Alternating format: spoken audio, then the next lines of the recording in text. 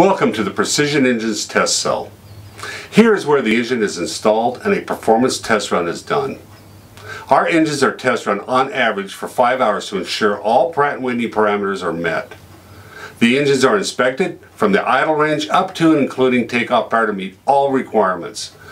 Oil consumption is monitored throughout the run, ensuring the total consumption meets precision standards, which are more stringent than the Pratt Whitney recommendations.